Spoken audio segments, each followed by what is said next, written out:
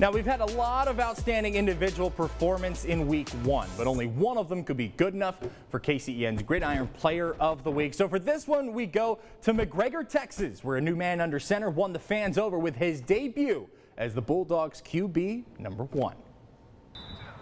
They see the work that he puts in.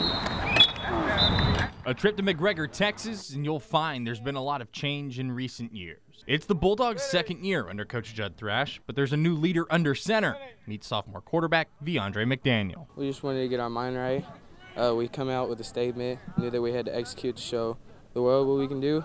McDaniel made the switch to QB from wide receiver. Thrash says he sees glimpses of greatness from his young signal caller. They also, demanded a high level from their teammates and their receivers, and they developed that chemistry, and they worked on bonding with their receivers, and I felt like Veandre did that this summer. Week one's win in Marlin was McDaniel's debut as the Bulldogs quarterback, but you wouldn't know it looking at his stat line. 6 touchdowns all through the air to go with 364 passing yards. It all makes you wonder, was he nervous? It's kind of funny, during the national anthem, I looked over there and his legs were kind of quivering, but I think he was ready for the moment. Well, before the pregame, I was pretty nervous.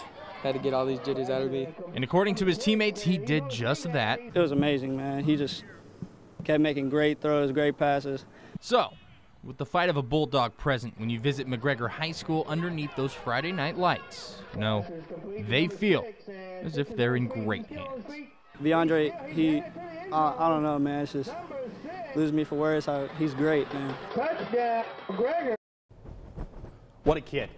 He's an amazing kid out there, and he led McGregor tonight with a big win over Bosqueville that we saw just a few minutes ago. Veandre McDaniel, they are truly in great hands in McGregor right now. Yeah, he's one of many pieces for that Bulldog offense, and I'll tell you what, if they keep rolling. And he's humble, too. He's quiet. The kid is very good. He's very so smart, quiet. Too. And all of his teammates said, he's so quiet, but he's so energetic, and he knows his stuff. They love him as a teammate, and the kid's only a sophomore. That's awesome.